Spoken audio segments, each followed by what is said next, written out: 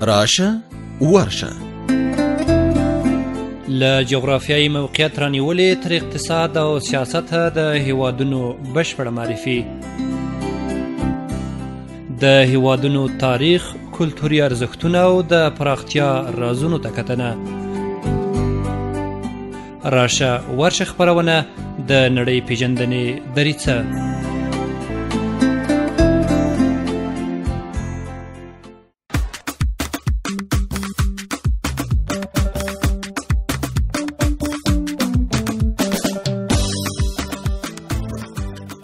دا سپوږمۍ راډیو ډیرو درنه او قدرمنه اوریدونکو سلامونه او ښې چارې. په دې هیله چې د ژوند په ټولو چارو کې ښاد او بریالي اوسئ. دا یو ځل بیا د سپوږمۍ راډیو نه د راشه ورشه د خپرونې وار رسېدلی. په نننۍ خپرونه کې یو ځل بیا ځو د افریقا لویې وچې ته او د بورکینا فاسو ښکلی هېواد ته پېژنو. په دې هیله چې د دې خپرونې تر پای شیبو پورې راسره مل اوسئ. د بورکینا فاسو هېواد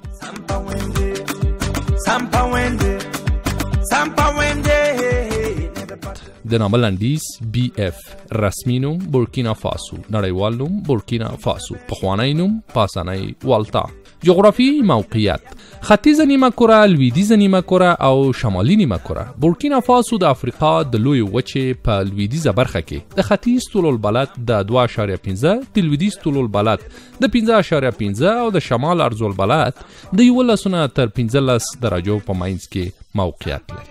پراخوالی 1,500,401 مایل مربع د نړۍ 8 غټ هېواد دی.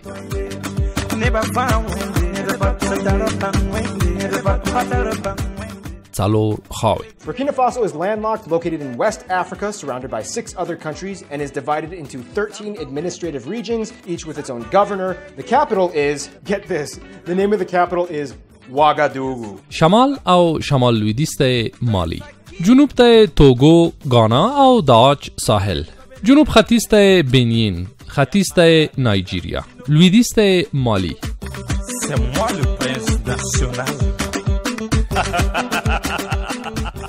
اقلیم: د بورکینا فاسو هوا د هېواد په شمالي سیمو کې توده، وچه او په نورو برخو کې لنده توده ده. په دغه هېواد کې د کال د بیلابیلو فصلونو او د شپې او ورځې ترمنځ د هوا د تودوخې توپیر زیات. بورکینا فاسو له 4 نه تر 6 میاشتو پورې یو وچ فصل لري چې د هرمتان وچ تاوده بادونه پکې لګي.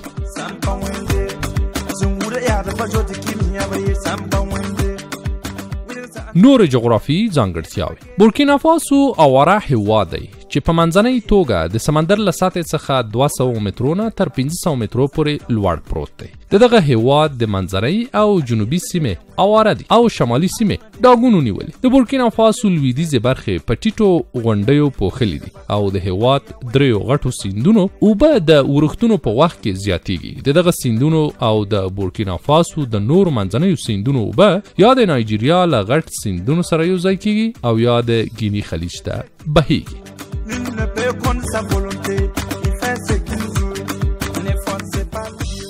سیاسی بشري جغرافیه: پلازمینه د اوواګاتکو ښار دی. نفوس یې څه باندې 20 میلیونو کسانو ته رسي. د بورکینا فاسو د نفوس ډیموګرافیکي ځانګړتیاوې دا دي: د نفوس ګڼوالی په 1 کیلومتر مربع کې 15 نفره، د نفوس ګڼوالی په 1 مایل مربع کې 170 نفره، ښاري ژوند 13 سلنه، کلیوال ژوند 70 سلنه. د ژوند تمه په منځنۍ توګه 55 کاله، د ژوند تمه په نارینه‌وو کې 53 کاله، د ژوند تمه په ښځو کې 50 کاله او یوه ښځه په ټول عمر کې 6 ماشومان زیږوي.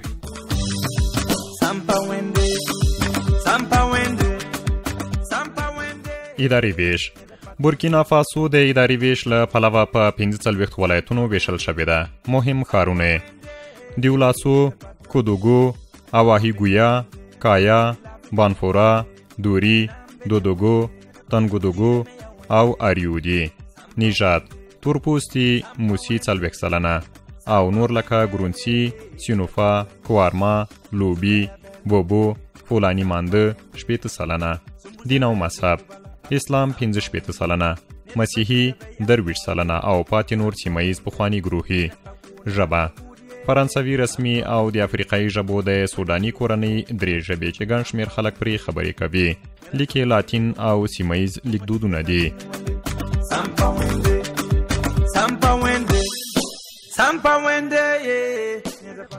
حکومت جمهوریت د بورکینافاسو اساسي قانون د کال 1991 د جون د 2 په ټولپوښتنه کې تصویب او د جون په 11 نافذ شوی دی. په دې قانون کې د 2002 کال په جنوري کې لږ تعدیلات راغلي دي. دغه هېواد اوسنی ولسمشر راک مارک کریستن کابورا او لومړی وزیر یې پاول کابوتیبا دی. د بورکینافاسو ولسمشر د خلکو په خوښه د 5 کلونو لپاره ټاکل کیږي او څو ځلې دنده ترسره کولی شي. د بورکینافاسو لومړی وزیر د ولسمشر لخوا د ملي شورا په خوښه او د کابینې نور وزیران د لومړي وزیر په وړاندیز د ولسمشر لخوا ټاکل کیږي. دغه هېواد ولسي جرګه 120 غړي لري چې ټول د خلکو په خوښه د سیمو په تناسب د 5 کلونو لپاره کار کوي. د بورکینافاسو حقوقي نظام د فرانسې په مدني قانون او د هېواد په پخوانیو روایاتو او دودونو ولاړ دی. ستره محکمه او د استیناف محکمه د دغه هېواد لوړ قضایي ارګانونه دي.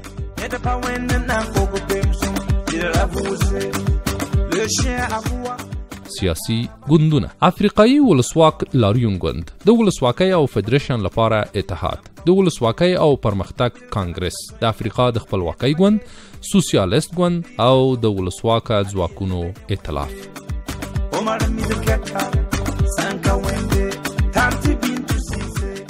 د خپلواکۍ ورځ 1960 د اګست 5 له فرانسې څخه، د ملي رخصتۍ ورځ د اګست 4 د انقلاب کلیزه، په UN کې د غړیتوب نیټه 1960 د دسمبر 20 او د دې ترڅنګ په نورو نړیوالو ټولنو کې هم غړیتوب لري.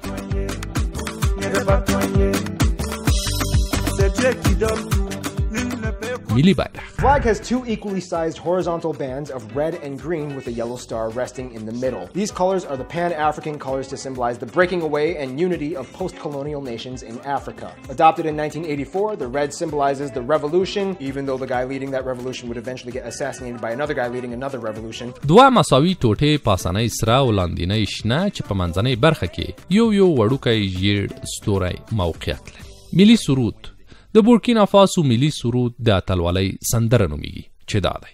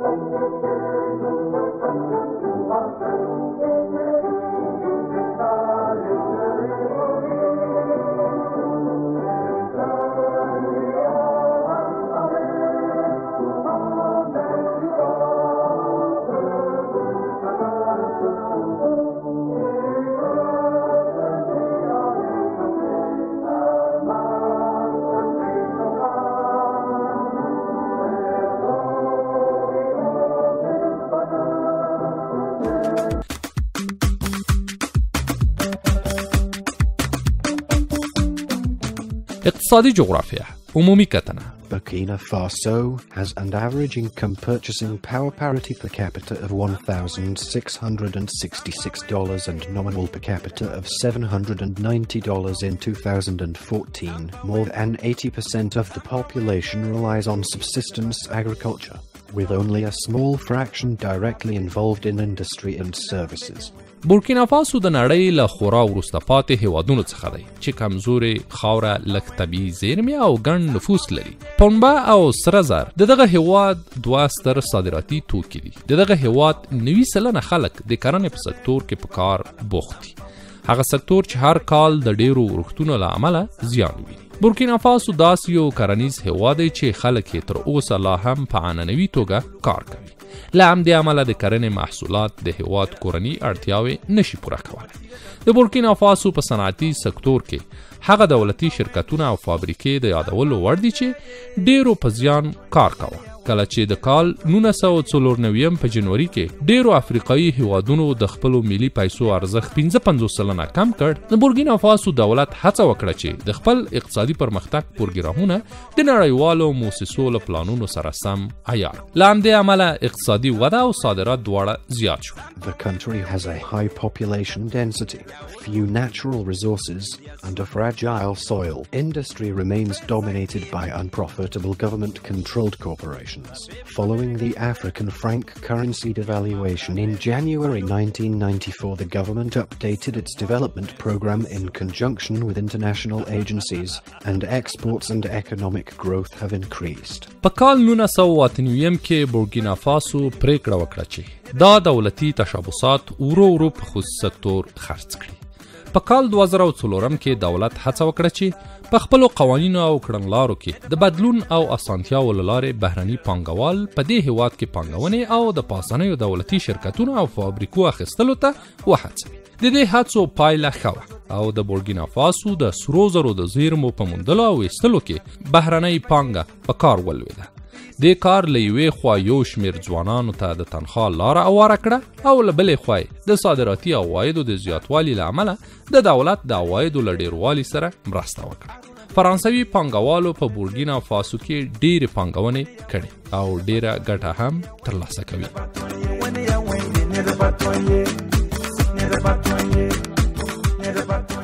غیر خالص کورنی تولید 26 بیلیونه ډالر. د غیر خالص کورنی تولید کلنی وده 15%. د سړي سر کلنی عاید 929 ډالرو ته رسي. د غیر خالص کورنی تولید سکتوري جوړښت کرنه 15%، صنعت 40% او پاتې نور خدمات جوړوي. د کار ځواک 6 میلیونه کسانو ته رسي. وزګارتیا 8%. د بېوزلۍ له نړیوالې کرښې لاندې کورنۍ 48%. بودیجه عواید 2 بیلیونه ډالر او لګښتونه 3 بیلیونه ډالرو ته رسي.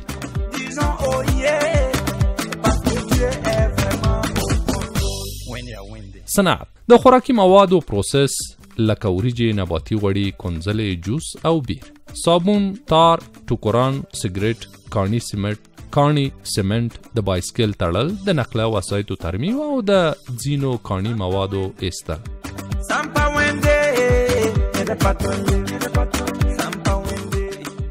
کرنه د بورکینافاسو 18% ځمکه د کرلو وړ ده. د دغه هېواد 30% خاوره، څړځایونو، 40% ځنګلونو او پاتې نوره غرونو، بیدیاو، سیندونو، ښارونو او د استوګنې کلیواله سیمو نیولې ده. د دغه هېواد 93% خلک د کرنې په سکتور کې په کار بوخت دي او د هېواد 15% غیر خالص کورنی تولید له همدې سکتور څخه لاسته راځي.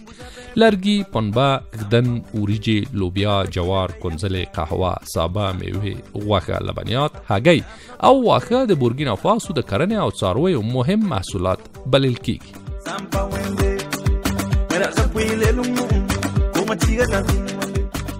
مهم کانونه مس د وسپنې ډبرې، یونانیم، سره زر، چونه او د ډبرو سکاره.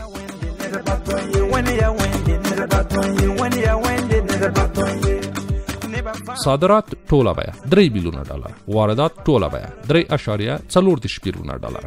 د پیسو واحد یې فرانک دی، مالی کال یې عیسوي دی، وزنی سیستم یې متریک او سیمایز کاڼي. 900 کیلومتره د اورګاډي پټلۍ لري. 13 هوایي ډګرونه لري چې 4 یې پاخه دي. د ټلیفون کوډ یې 00226 دی. د انټرنیټ کوډ یې BF دی. د انټرنیټ ګډونوال یې څه کم 1 میلیون کسانو ته رسي. د موټر چلولو سمت یې راست دی.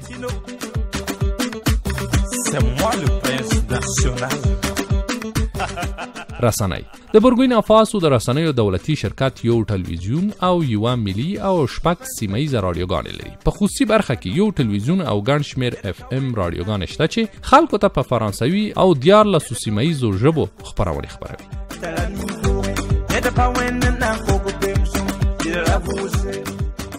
ټولنیزه پرمختیا بورکینافاسو د غیر خالص کورنی تولید او سړي سر کلنی عاید په حساب د افریقا او نړۍ له وروسته پاتې هېوادونو څخه شمیرل کیږي. په دغه هېواد کې له 15 کلونو څخه پورته 29% خلک نارینه او ښځې 14% په لیک او لوست پوهیږي. په بورکینافاسو کې زده کړه د 6 کلن نه تر 14 کلنو ماشومانو او تنکیو ځوانانو لپاره جبري ده.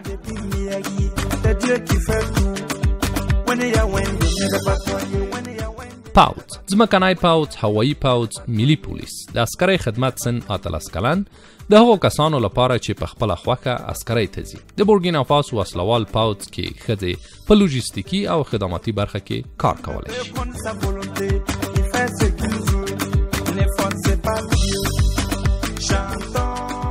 د بورکینافاسو تاریخ ته لنډه کتنه. د بورکینافاسو یا پاسني ولتا خاوره په پخوانیو زمانو کې د موسی په سترواکۍ پورې اړه درلوده. داسې ویل کېږي چې د پاسني ولتا د اوسنیو اوسیدونکو پلرونه او نیکونه له نورو سیمو څخه د 11 تر 14 پیړیو په بهیر کې د سیمې ته لیږدېدلي دي او هلته یې 3 جلا واکمنۍ جوړې کړې وې چې تر ټولو ځواکمنه د واګادوګو واکمني وه. دا واکمني له 14مې پیړۍ وروسته د ګاونډیو سیمو له حکومتونو سره د پرلپسې جګړو له امله کمزورې شوه. دا پیاوړي ګاونډیان د مالي او سنګهایي واکمنان وو چې ورو ورو یې د موسی درېګونې واکمنۍ پای ته ورسولې.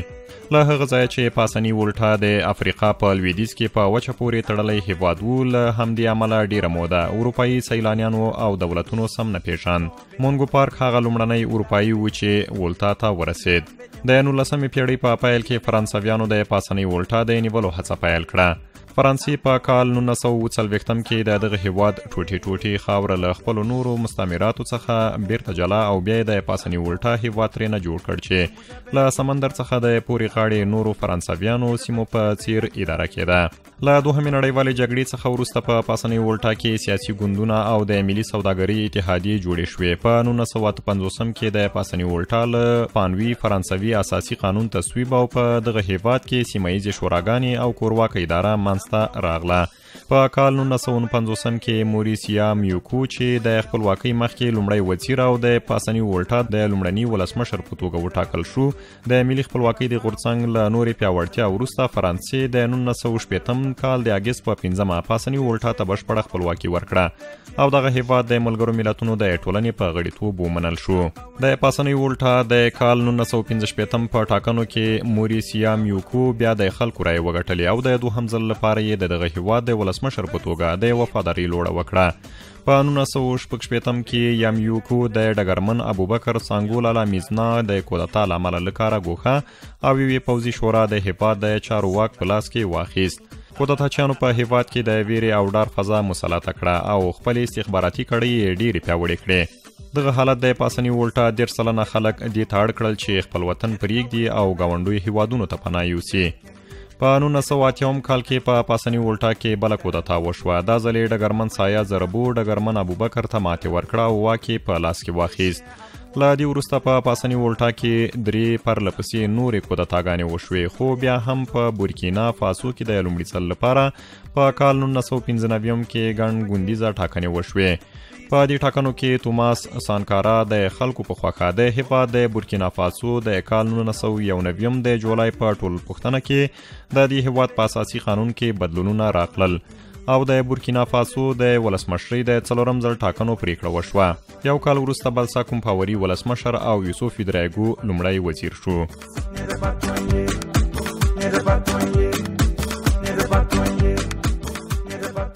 له بورکینافاسو سره د افغانستان اړیکې. د افغانستان د بهرنیو چارو وزارت د ستراتیژیکو اړیکو په کتاب کې د بورکینافاسو نوم نشته او دا څرګندوي چې دواړه هېوادونه هیڅ ډول سیاسي اړیکې نه لري.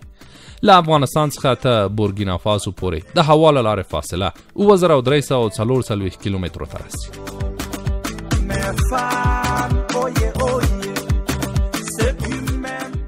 د کابل او اواکادګو ترمنځ زماني توپیر 4.5 ساعته دی. قدرمن اوریدونکو دا و زموږ نننۍ خپرونه. په دې هیله چې ستاسو په معلوماتو کې زیاتوالی راغلی وي. تر بیا چې ستاسو په درانه حضور کې حاضرېږم، تاسو په لوی او بخښونکي الله سپارم. ښې چارې. Sampa wende,